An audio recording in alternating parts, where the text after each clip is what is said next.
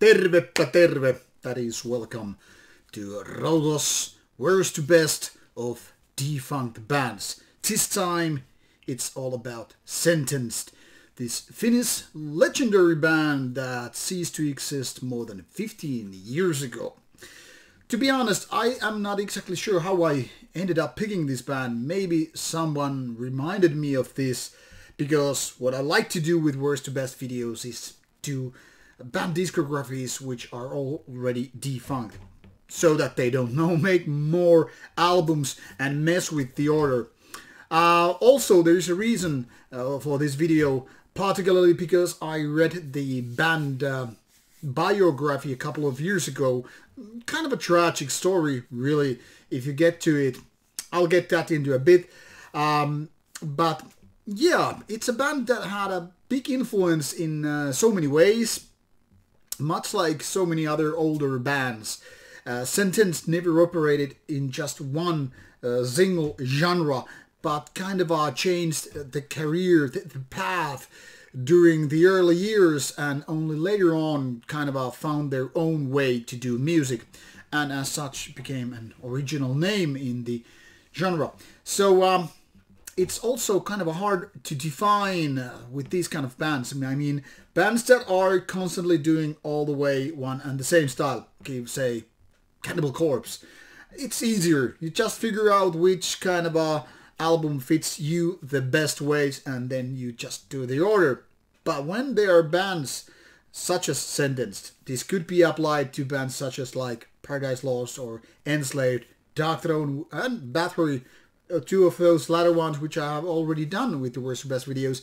It gets a little bit complicated. So before I get to the actual order, that is according to me anyways, from worst to best, it might be in place to recap the story quickly before going into the details of the band in terms of which one is the best and which one is the worst. So let's do it. Sentence started already in the late 80s, so it's one of those kind of a pioneer bands for Finnish death metal. As you can see here, and you most likely already know it, it started as a death metal band. Later on, kind of became a melodic death metal band, and even later kind of got defined as a gothic metal. Now, this latter part might be debated a little bit, whether it counts as a gothic metal or is it more about just melodic metal. Well, it depends on the person we're talking to. I mean, there are so many ways to kind of see which box this band fits. But rest assured, I think gothic metal is pretty much well defining the band's style, especially when they had this kind of a tragic output with the lyrics dealing with death, depression, suicide, and there are other topics as well. But, you know, lots of these songs are dealing with death and the darker aspects of life. I would go even as far as to compare these to Paradise Lost in so many ways, meaning they both have this kind of a melancholia later years, defining their style musically and lyrically. Not that I'm too well versed with the Sentenced lyrics later on. And this is also a reason why I wanted to do this kind of intro to this, because Sentenced kind of played an important part for me in my late teen years, but later on I kind of lost the touch with the band because of, you know, various reasons. For example, my personal music taste going for darker and more extreme styles, whereas Sentenced changed from their death metal to, say, more of this gothic direction. So when I was going through the band's discography, it was an interesting journey, because like half of these albums I never even listened to this before doing this discography. So I went the whole discography through twice, making notes along the way and figuring out which just clicks with me the most and all that stuff. So one might say, yeah, it's not fair if you don't know it all the way throughout the years. Well, that might be true, but hey, nobody has the time, nobody has the dedication to listen all the bands throughout the years in equal measures. Sometimes you just listen some albums more and some albums less for rather obvious reason.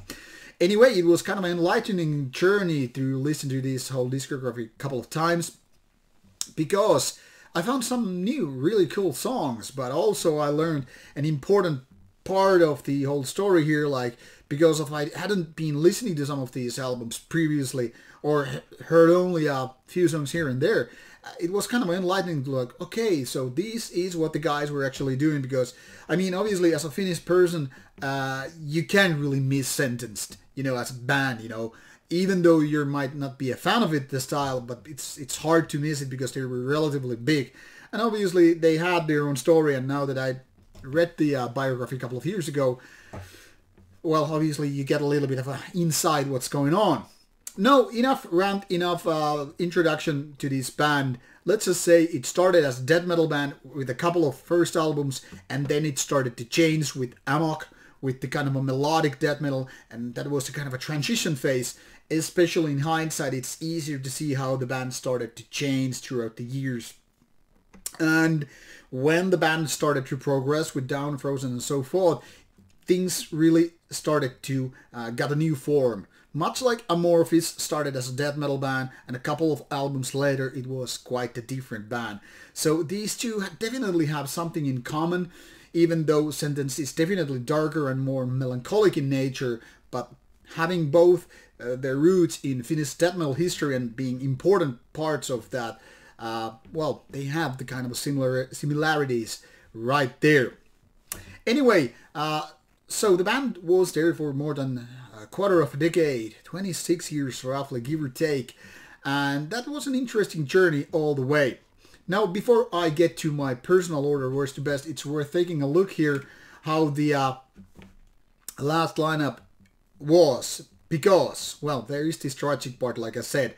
Now, Mika Tenkula, rest in peace, died in 2009, and, well, he was kind of a tragic figure. He was this gear player, the songwriter and all that stuff, the key element to the band. I mean, without him, the whole band would have ceased to exist.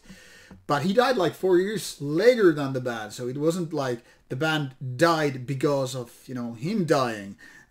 But I guess these two have some kind of a correlation, because what if the band had kept going? Would Tenkula be still alive? Would he had, taking better care of his health or not? It's hard to say, really. I mean, he was only 1 year older than me. Died in the age of 34, so quite young. Anyway, it's hard to say, and nobody's not gonna say it's like the band's fault or anything, because, like I said, it's a heart disease and blah, blah, blah. So this thing could have happened with or without the band. Hard to tell, but obviously the band life takes its toll, and especially if you end a career with such band, you might evolve something, like, I don't know, unhealthier ways to kill your time when you don't have this band to stay focused on all that stuff. But I don't want to speculate. I might be totally wrong, so don't shoot me for my rambling here. I'm merely saying that these kind of things happen, and sometimes they are related to the band careers. I mean, rest in peace, Aleksi Laiho and Lars Göran Petrov. And I'm kind of, I hate to say that, but it seems like all the bands which I do here with, worst to best, which are defunct, they all seem to have a death involved. I mean, battery, death, death. And all these things are important part. So it's kind of a sucks. Also, Necrophagia, which I did recently, ended up with death. Anyway, so this is a tragic story.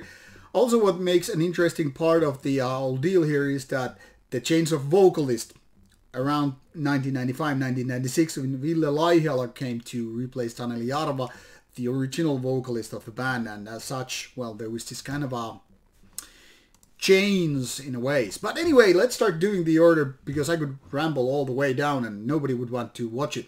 So because of the style changed from after a couple of albums and even more after that, it's hard to make this order, and I know that not many people are gonna agree with me, and that's totally fine, by the way. I'm just giving this kind of a hint here, because some people are gonna do a little bit different praising and different dissing of these albums versus me.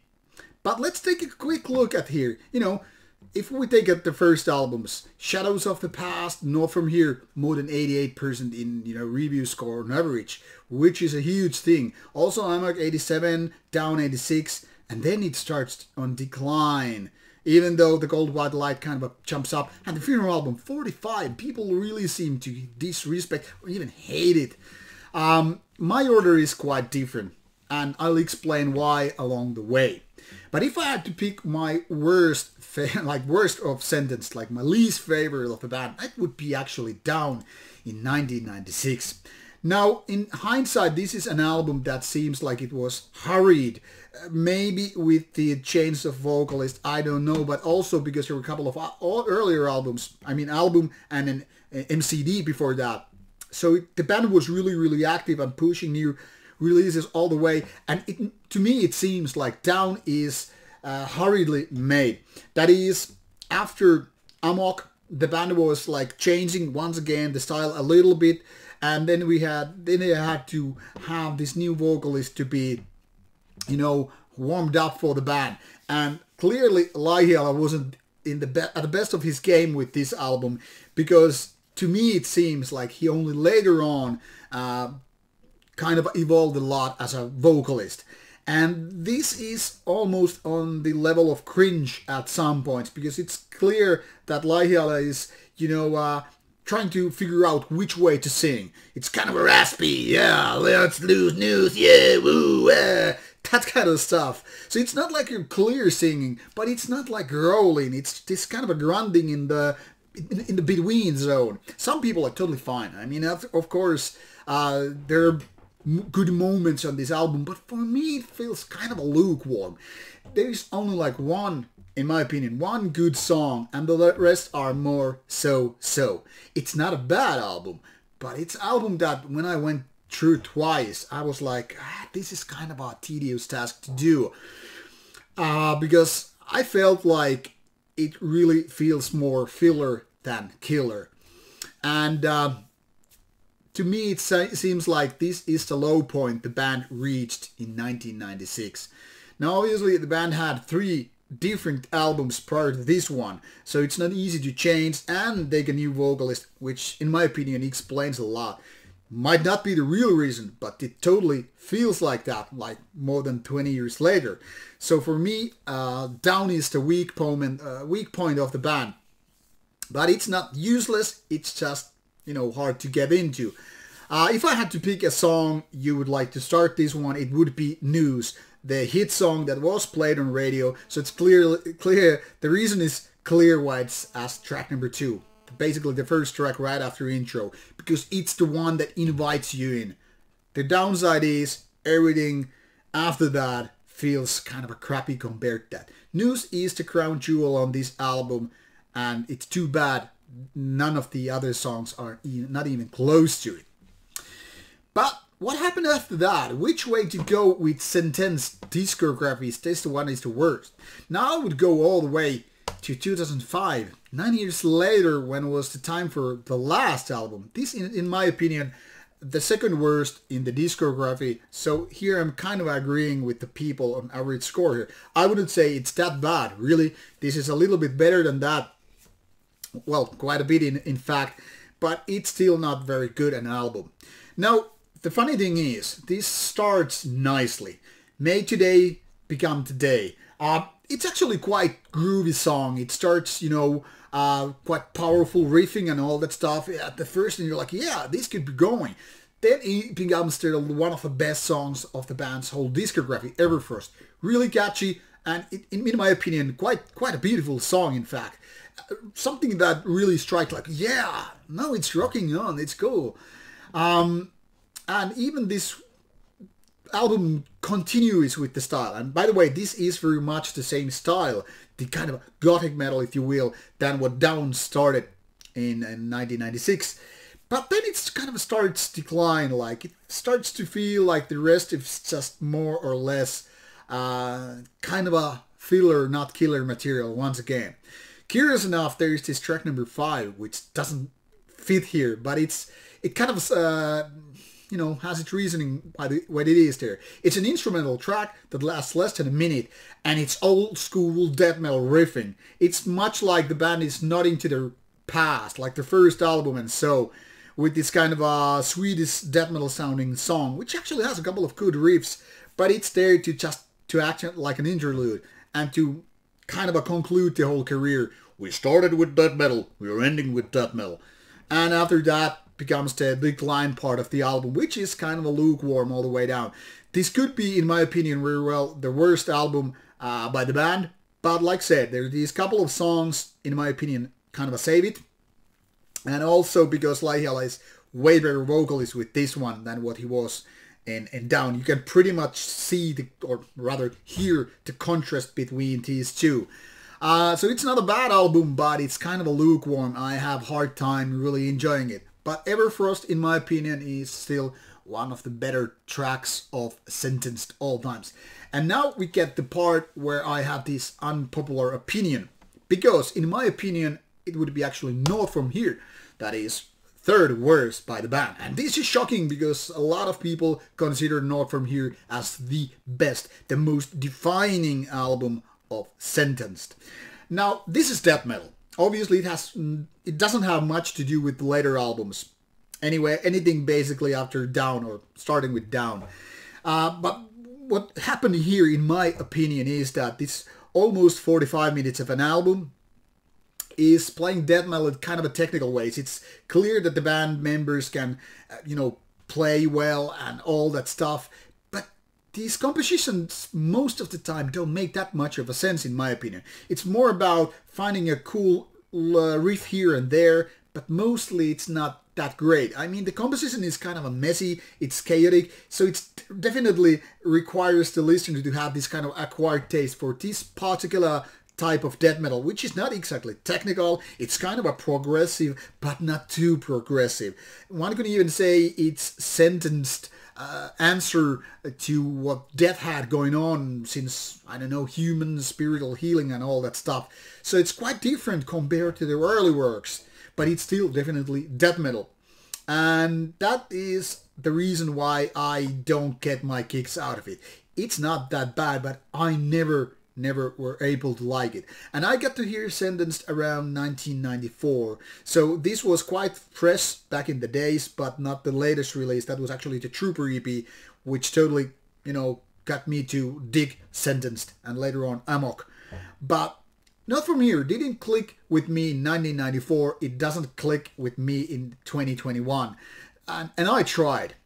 So if I had to pick one song to kind of give you the idea of the album and still being one of the best tracks, or maybe the best track of the album, I would say go with the Epic, the ending track. There are no absolute favorites for me, but Epic could be very well the track that could do that role. So back to the Sentenced discography in terms of the midway. I would say that would be Frozen in 1998. This is very much continuing where Down left off a couple of years earlier, but it's more polished, more, better songwriting overall, but it's not like the difference is very, very big. In my opinion, this is just the better version of what Down was. Let's put it this way. If Down was a demo, this would be the album.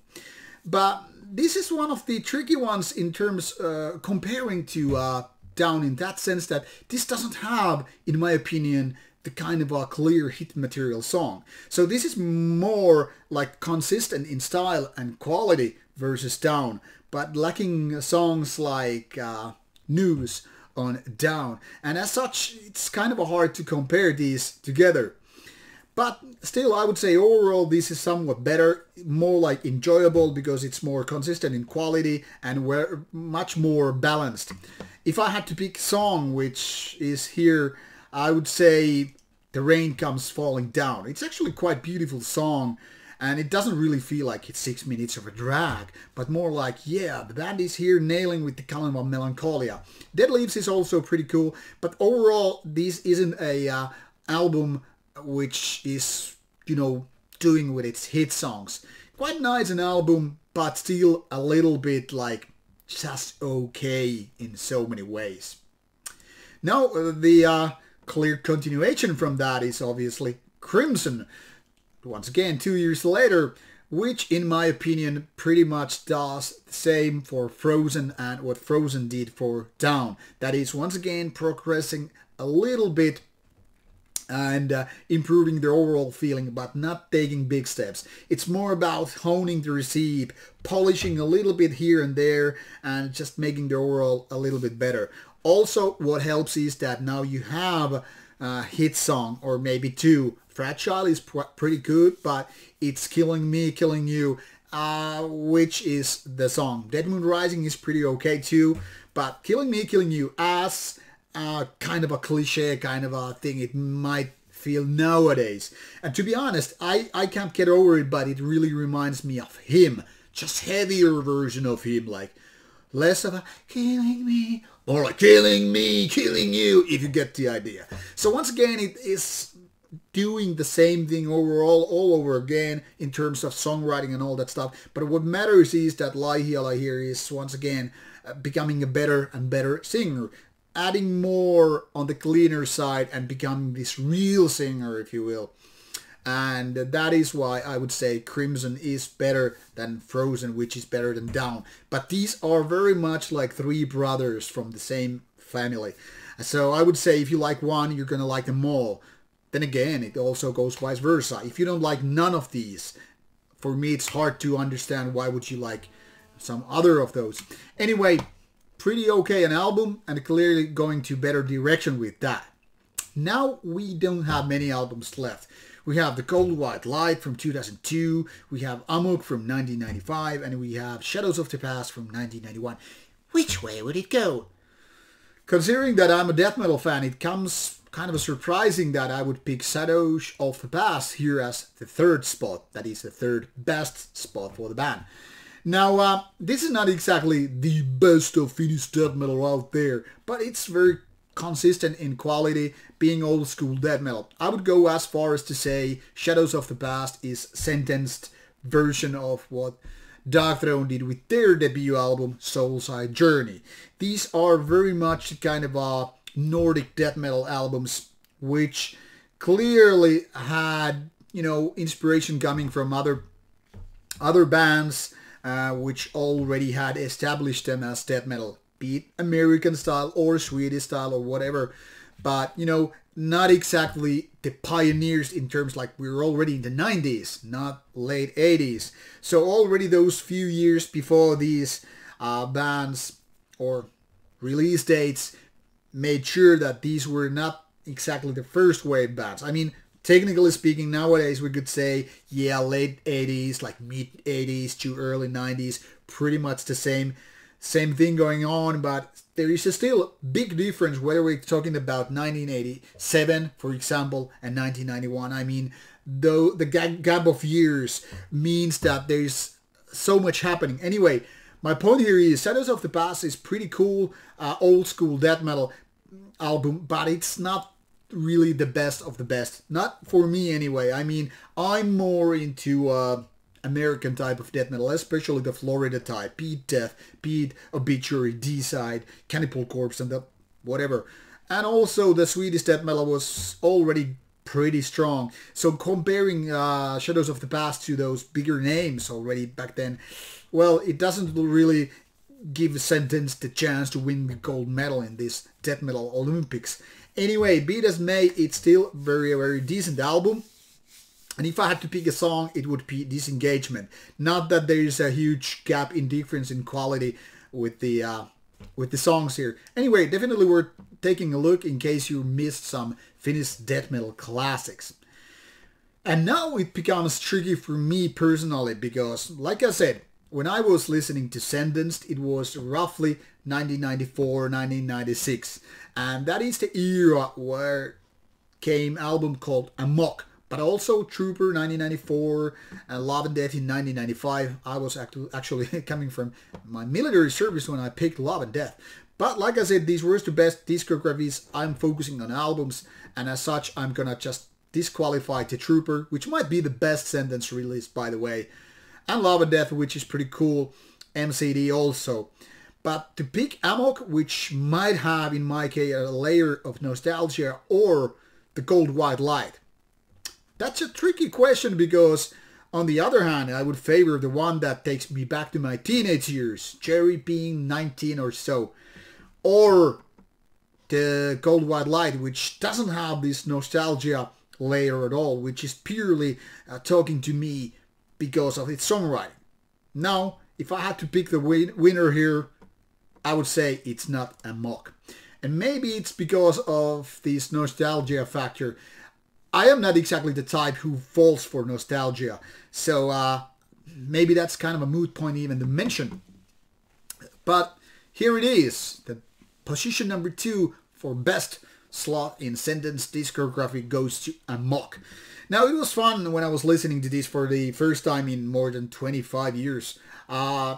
It was because I was at the gym, and when the first track started with the intro, and I was like, this takes me back all the way to the 1990s. I haven't had this on CD for many years. I don't even know when. I probably traded it away. But, you know, when I started playing it, and I was at the gym, and I was like, you know, it feels so different being listening to this over 40s than being less than 20s. And man, I was listening Amok a lot back in the days. Saw them, you know, play live. I remember actually meeting the band guys in roughly 1994 or 1995. I'm not sure. Anyway, it was roughly around the era when Amok came. And I remember liking it a lot. I mean, this is an album that doesn't really have, you know, weak tracks. Even though it could be argued there are a couple of weaker ones like Moon Magic or the outro track, which is instrumental. But for me, I think the tracks that really nailed it was, well, the opening track, The War Ain't Over, Phoenix, very catchy track, New Age Messiah also, and of course Nepenthe, which I guess would be the song to listen to this album if you haven't heard it before. It's basically the album's hit song in a way. And this is also an album which actually introduced female vocals. I mean, they're session only, but they're still, you know, to add the layer. What's also something that I forgot to mention is that the band started incorporating keyboard parts along the way. Certainly they were not dominating in throughout the years or era, but they started slowly being introduced to the band, as also as the, you know, female vocals. And Amok is so much kind of a divider here, because I mean, this is an album that doesn't really sound like death metal, but it's also not with the gothic metal phase, which later on happened. So when this was mentioned here, like on Metal Archives, like melodic death metal in the mid, I would say it totally refers mostly to Amok. Also, the vocals here on Not From Here also, and Amok are like, they're not exactly growling anymore like the ways that were Shadows of the Past, were more like towards this kind of raspier, a little bit grunting style. So it's not exactly heavy metal vocals, it's not like Lemmy of Motorhead, but there's this transition going from the growler to raspier, sometimes even kind of a black metalish, especially in Not From Here, which is like a little bit weird in that sense. But Amok was the last album which featured Taneli Arva's signature style and vocals, and he does tremendous, really good job with that. And he had already this new style, if you will. So Amok is, in my opinion, pretty good an album, and it's definitely one of the better ones from this style ever. But somehow I got kind of bored over the years, and that's why I decided to let it go. Can't remember exactly when or for the reasons, but now that I was listening to it a couple of times, I felt I did the right decision. This is something that I have mentioned with some of my Challenging the Classic videos and also some of my Worst to Best videos. Sometimes I just have to release an album from my own collection because it doesn't speak to me in such strong ways anymore. Anyway, last and definitely not the least is Cold White Light, which was in fact something that I had never ever listened to previously until I did this discography run a couple of times. Now, why would I pick this one is an interesting thing, because basically, once again, this is doing the same style which started with Down, Down and Frozen and Crimson and so forth.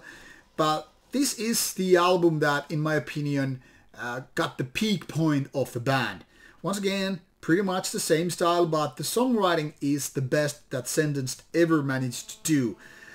It's incorporating both the hit songs, things like, Excuse Me While I Kill Myself, or Blood and Tears, even Guilt and Regret. But it's also having the strong feeling of melancholia, and as such doing what Sentenced, is known for, having their own style, this very, very Finnish mindset.